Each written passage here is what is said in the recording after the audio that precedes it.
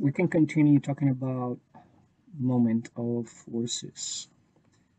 Now, when you have a moment that is produced by a coupled force meaning that you have a pair of forces or a set of forces that contribute to the same moment direction, you can write it down as um, the moment produced by the forces cross or curl the distance from um, the forces to the origin where or the axis that you want to find the moment with respect to. So of course at this point we only have forces in space, but if you want to do any computations, you have to set them up in a system of a coordinate system, and of course you have x, y, and z, because in statics for this class usually you'll just use the Cartesian coordinate system, which is this x, y, and z. We know that by now. And then the forces are going to have a distance. So that distance needs to be computed, and that also you have to remember that the origin of each vector needs to be um, the distance from the origin of the vector or the tail of the vector with respect to the origin needs to be found. So that's how you start doing your computations. Once you have the distance, you can find the unit vector, and then basically the set of forces will create a moment. So you have a positive force and a negative force, but they will contribute to the moment. Okay, so if you notice in this case, the moment will be counterclockwise, so it will be a positive moment. And once you have this positive moment by a coupled force, that moment will have a force, or a moment basically, will have a Newton meter, more like a torque, in this case in the vertical direction. And this is actually how a helicopter works. You have forces rotating in the same direction, and then there's a moment produced that is going to lift a pretty heavy mass. Okay, so if you know the forces, you know how much torque you can get, and from there you know how much mass you can lift.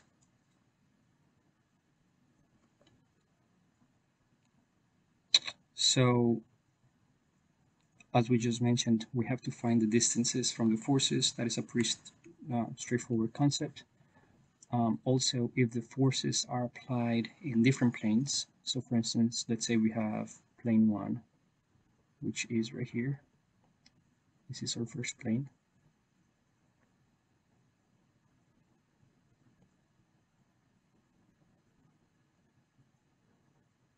And then we also have plane 2,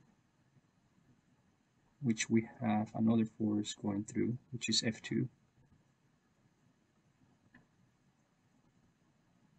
The resultant of M1 will be the distance of that force. So notice that R is the distance between point A and point B with respect curl or cross F1. In other words, we have F1 curl the distance,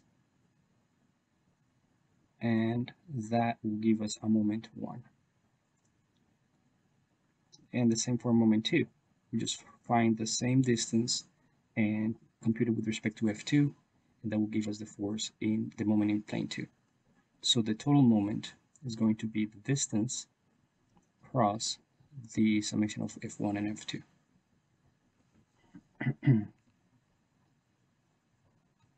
And basically, Bragnon's theorem is that each computation is basically, the moments can be linearly combined. And that is because we're still in a linear algebra field. And moments can also have components. And that's why we've been talking about moment in X and moment in Y.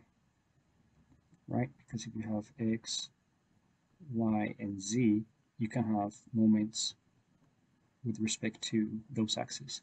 So if this is the y-axis and you have your forces going like this, then the moment will push that up, kind of like a helicopter again. So yeah, go ahead and study the concepts of how moments can be applied to the axis. Just basically a force times a distance. In 3 dimensions is the distance is a vector, the force is vector with components as well, and then you do the curl of the force and the distance. So the other thing that we have to remember is that if you have an origin, whichever origin that might be, x, y, and z, and you have a force somewhere in the space, that force, this system of a force pulling something in space can be conceptualized as a force and a moment. The moment at the origin, and this is basically the moment produced by the force and the distance, and it's applied at the origin. And the same force that is moved to the origin. And we'll see that in a minute. And obviously, if you have more than one point of interest, you can move that around just by finding the distance of the point of interest. So in this case, the moment at O is equals R cross F. The moment at O prime equals R prime cross F. So this is something that we know by now. And of course, this system will be like so, and this system is just like that, where the moments are at O prime.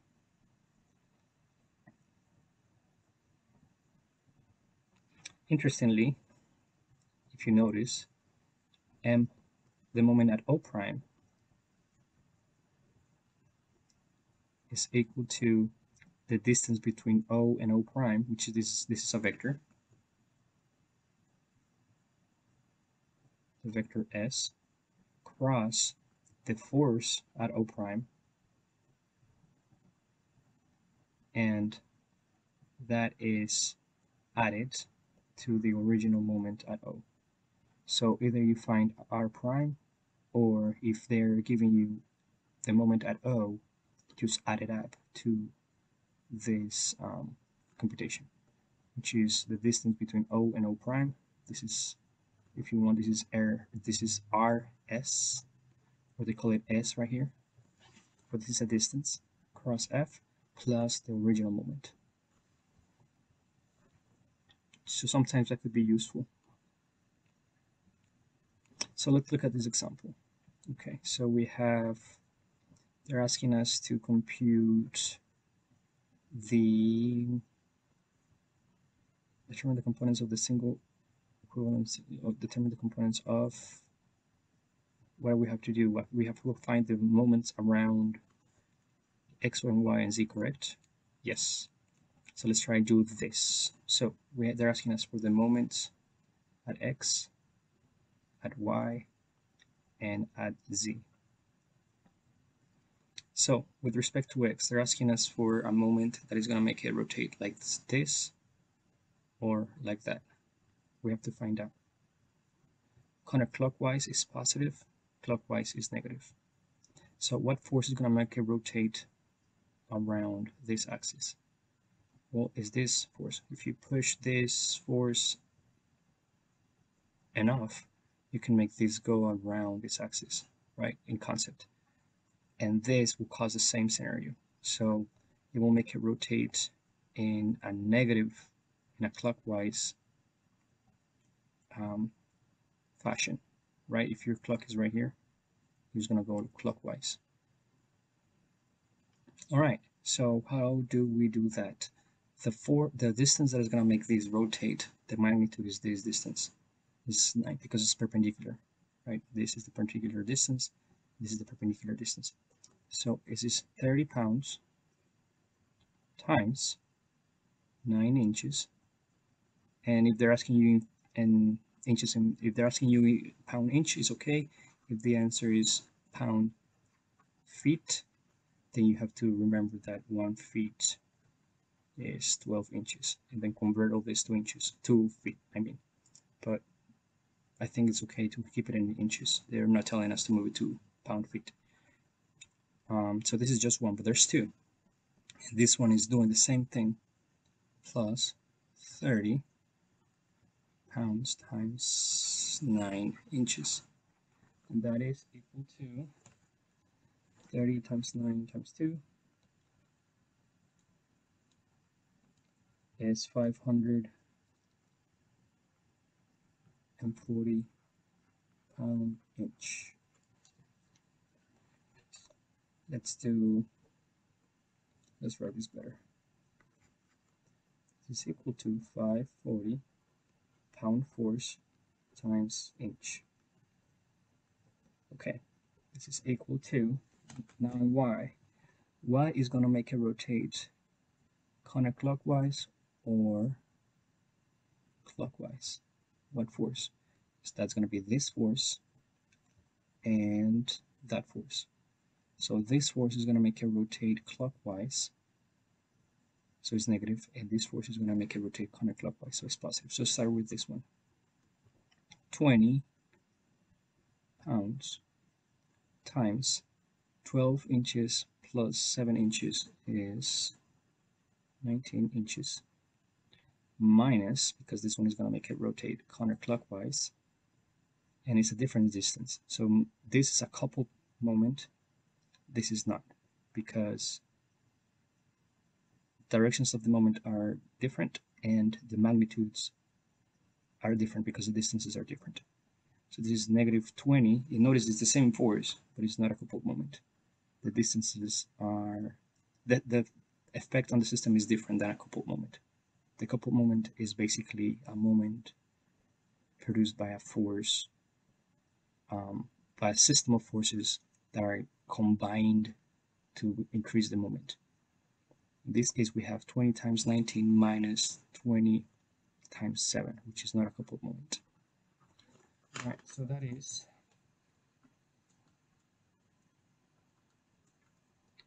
240 pound times inch. If you use your calculator, you'll find that out. All right, now Z. Which one is Z? This one. What force will make it rotate counterclockwise or clockwise? Sorry, clockwise is this, negative. Counterclockwise is this, positive. And the only forces doing that could be 20, and this one is not going to make it rotate because it's applied right on the axis. So since there's no distance, this is not going to make it rotate. Therefore, the only one that makes a moment around Z happen is this one, and it's going to make it rotate in a positive direction, and it's also going to be 9 inches. So this one is positive 20 pound force times 9 inches. And what is that? 20 times 9 is 180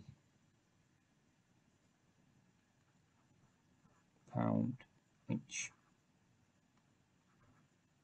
All right, so we got 540 to 40. Which one is negative here? We have this one is negative, right? Because it's rotating clockwise. Negative 40, positive, right? Positive, and in Y, yeah, negative, positive, positive. 540 to 40, 180. And we have negative 540 to 40, 180. Perfect. So this moment is a vector, remember, and the magnitude or the components are negative 40 pound inch in I, 240 in J, and 180 in K. All right, so of course, if they ask you for the magnitude of the moment, then you do square root of mx squared plus my squared plus mz squared. Okay, and the way you conceptualize that is like so. The components of the moment is right here. It's hard to see, but you have a positive moment. No, actually, you have a negative moment So this is x, y, and z. You have a negative moment in x.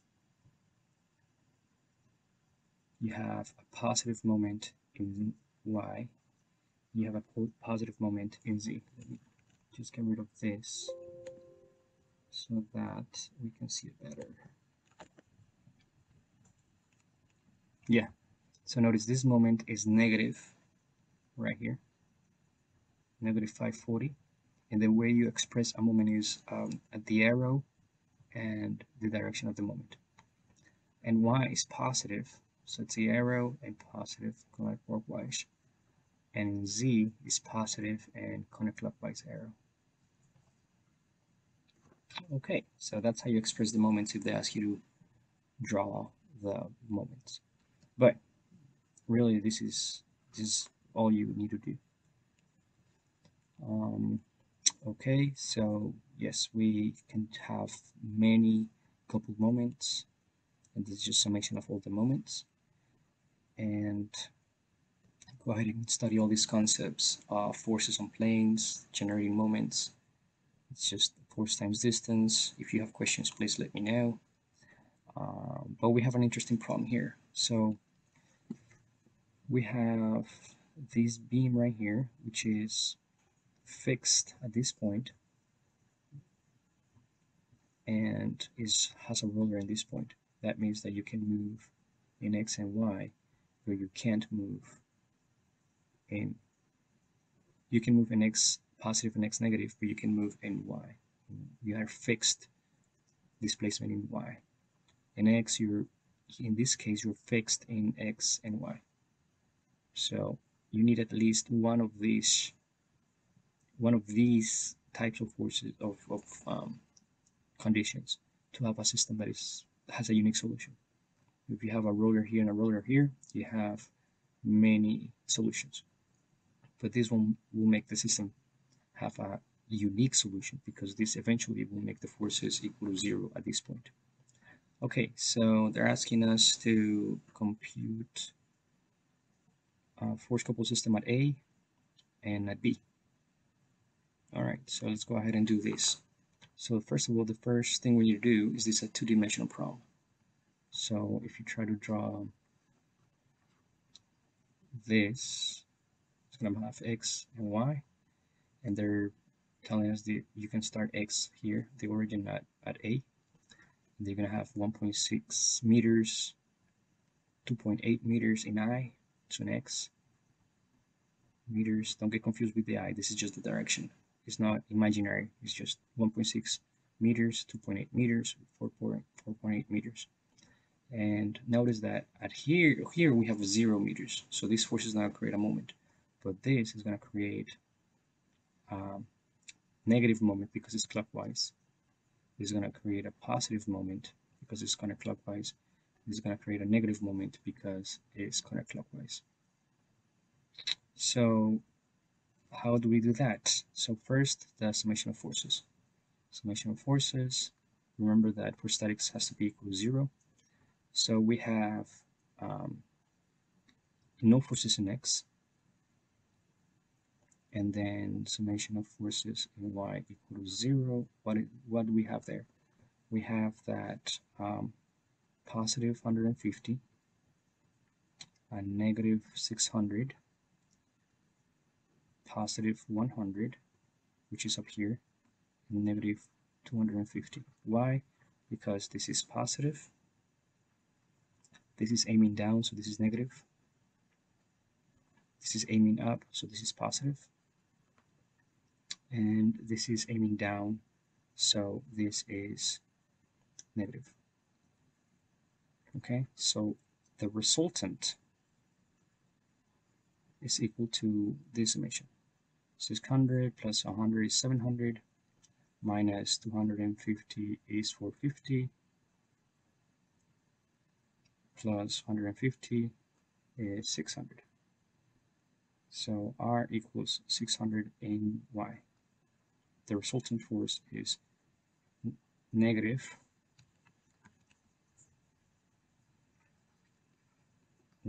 600 newtons you can see how it's basically 100 and 150 and 100 are 250, and then we have a negative 200, which is going the opposite direction. So really the only one staying is the negative 600.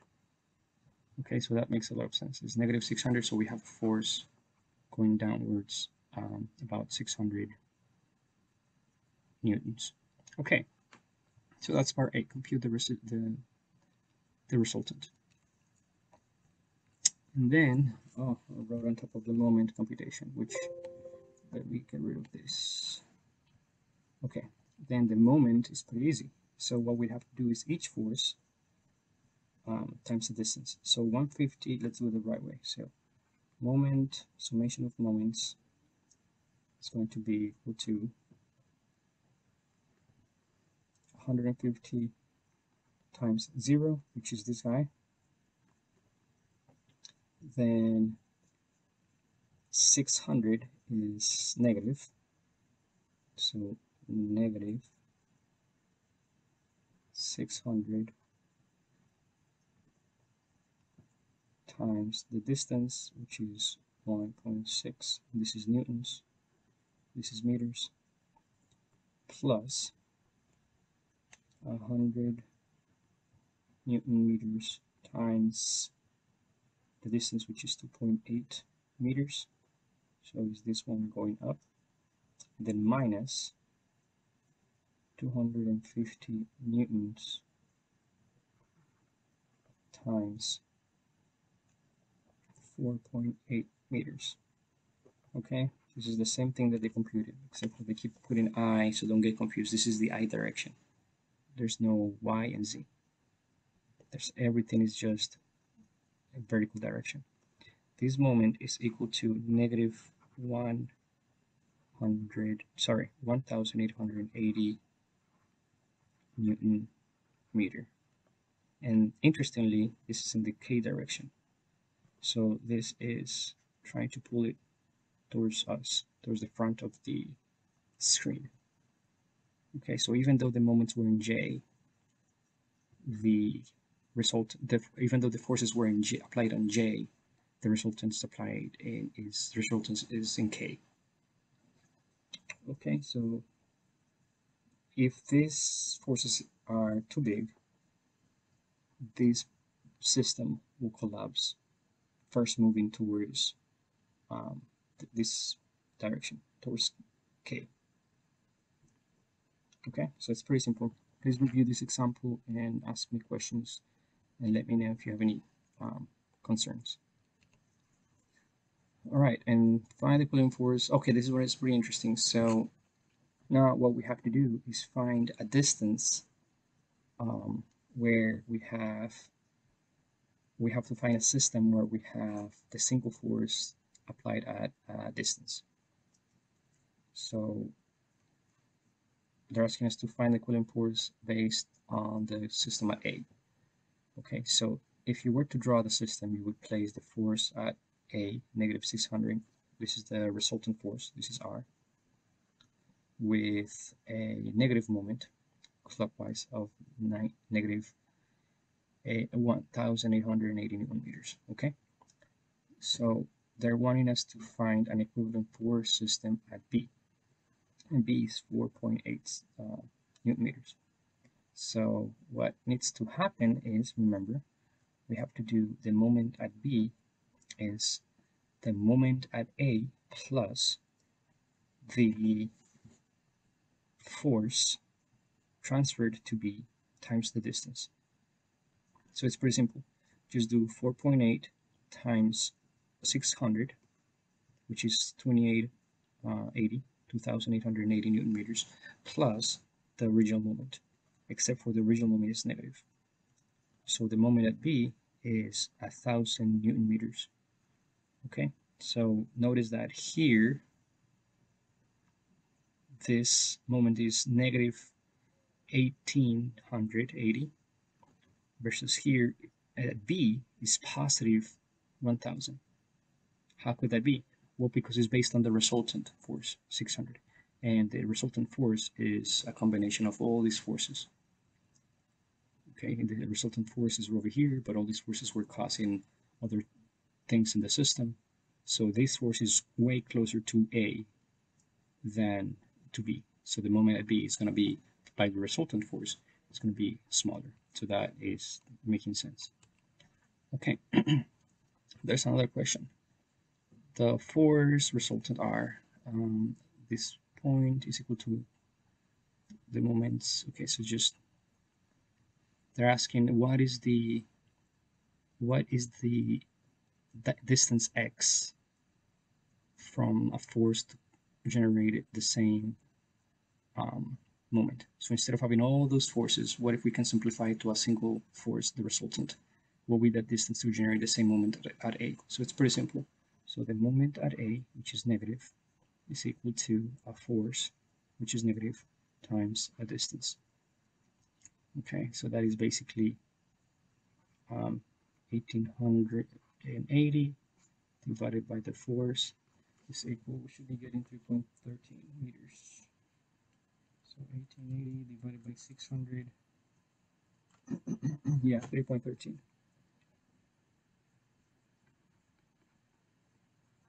So that means that this system